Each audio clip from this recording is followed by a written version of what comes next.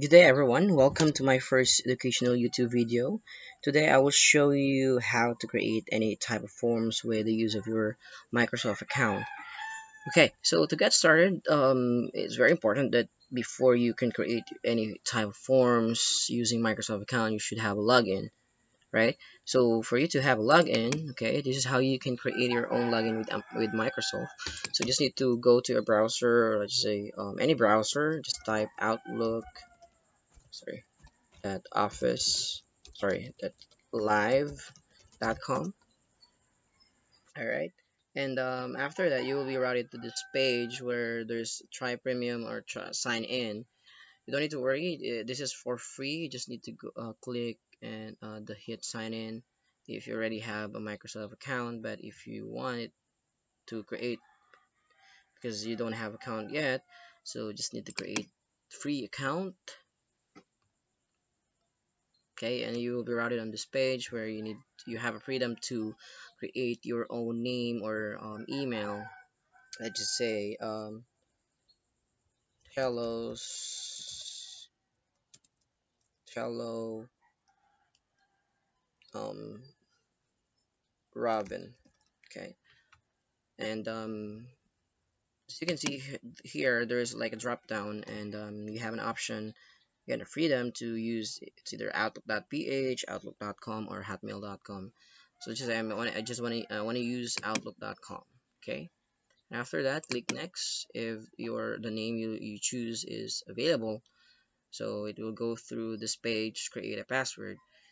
So creating a password, it's very important. Make sure that it's with combination of letters and numbers. And if you want to make it more secured, you have to put some symbols or whatever symbols you want to use. Okay, then you can click next and continue the process of creating your own Microsoft account. But since I already have a Microsoft account, let me show you how it looks like. Okay, so I already have an active account. Here's my inbox. Okay, and today's lessons we're gonna create a forms or an attendance tracker. Since nowadays we want to make sure that our students, or as a teacher, our students are you know taking their class on time, and we want to make sure that they're not absent because it would help their grade as well, right? So let's see. All right, and where can we get the Microsoft Forms application online? So here's on the upper left side of your Microsoft Outlook, you will see like an app launcher, okay, where all the applications are available. So you just need to click that, and it will show you a list of application available like Outlook, Word, Microsoft Excel, OneNote, Calendar, To Do, and Skype, or even PowerPoint. Okay, but Forms is not available here, so you just need to click All Apps.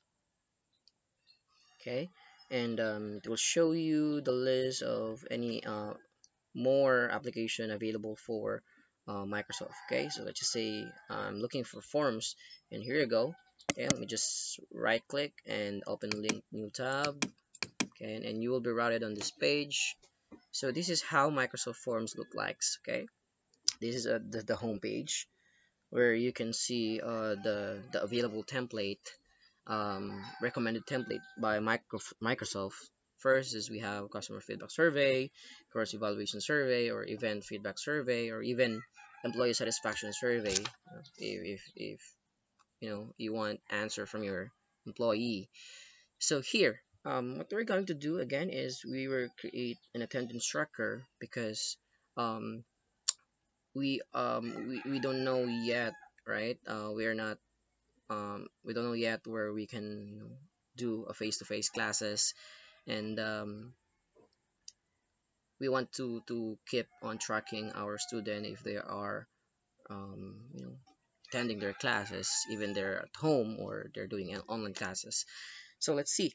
um you just need to go to new form. Okay, hit new form. Okay,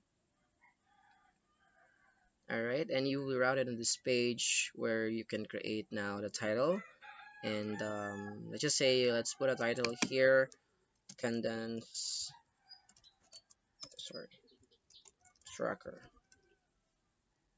Okay, and you can also put a descriptions of your attendance tracker. Let's just say this is only for my student.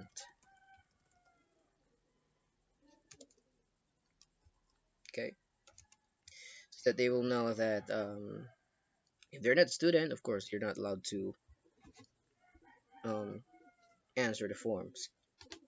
Okay, so as you can see here, we already have a title for attendance tracker. So what we're looking is, if you're a teacher, so what you want to look is, of course, your name there. Okay, your student name, of course, the date, when the student filled this up, and first the section, and let's just say a year level. Okay, let's just third year, fourth year, first year, second year, grade 7, grade 8. Those are just examples. Okay, so let's start with the teacher's name. Okay, let me just click add new. Okay, and when you click add new, it will give you an option. There's choice, text, rating, and of course date. Okay, but for teacher's name, we're gonna use only text because we want to, we're not gonna choose instructor. But if you have a list of your instructor, then you can, or your co-instructor, you can create your, you can choose choice. Okay, let me just click on text. All right, um teachers, sorry, teacher's name. Okay, and when they are answering these forms, okay, they just need to put their answer here below, enter your answer. Okay, all right, and to make sure that it's to make sure that your student will not skip the name, or so that the data will be 100% um, complete, you should click on the required button. Okay, so that your student will not can skip um, the teacher's name. Okay, all right, and after that, you want to know who's this student. Okay, say text again, student name. Okay, and of course it will be automatically required. All right, so you don't need to click the buttons again. All right, and the answer is here below, below the student name. Okay, and let's just say we want to add date where the student fill out the form. Say here. So we're not gonna use the text because we want to know the real time date, and of course, um, so that it will be easier for the for your student to answer the date. Okay, so let me just click this. All right, I just put class date. Okay, sorry, class date. Okay, all right, and click here, and it will be automatically required. And yeah, the answer should be here. Yeah, it's gonna be easy for your student because the calendar will shows, um, I mean the real calendar. Let's just say for this one, September 6th. So this is how it look like. Okay, later on I'll show you on the preview page how it looks like when they're answering the form. Okay, and we want, aside from class date, we want to put a section. Okay, because you have a lot of student. If you're an instructor, you have a lot of student, and they have different um, sections. Let's just say add new section sampagita. Okay, okay, it's another text section. Okay, and it's already required. All right, okay, and after that, after section, you can also put, yeah, like the year level. Okay, let's just say year level. Okay, and yeah, it's already required. All right.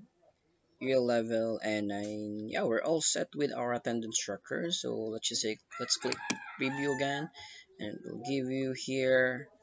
All right. And the question is how we can share it to our students. Okay, so how you can send it over to your student is you just need to click on send and just copy the link, right, and it will automatically copy to your clipboard. And you can even use your QR code or embed and through email. Okay, and you can also send it through social medias like Facebook and Twitter.